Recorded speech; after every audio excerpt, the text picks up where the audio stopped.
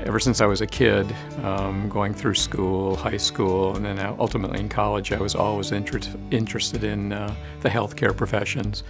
And I planned on going into medicine, in fact, being an ophthalmologist.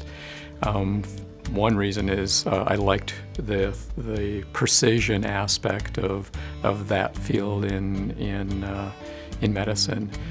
But going through college, I thought maybe I could lead a better life doing dentistry rather than becoming a physician.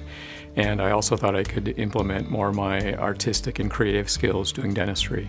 What I love most about dentistry is the fact that I can, apply what I always hope to, and that's help people in a healthcare way, but then also to transform people's smile. For me, the aesthetic component is the icing on the cake. That's the creative side.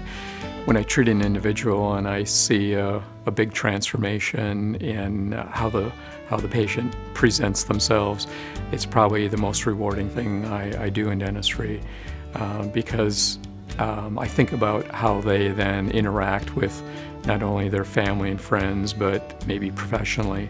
And so just the gratification of knowing that I've helped them in a way, not only from a health perspective, but how it more overtly affects them as an individual. It's just super exciting, and it's a special experience. Thinking about dental education, or education in general, it's probably the furthest thing in my mind. When I was growing up, I was so shy.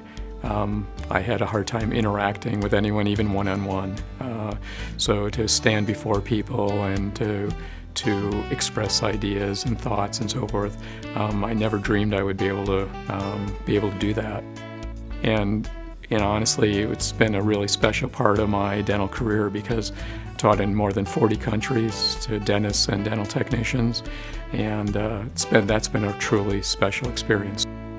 What I would hope that every student comes away with when they see the presentations is to be able to take home the thoughts and concepts so they can think for themselves through every unique case that they see.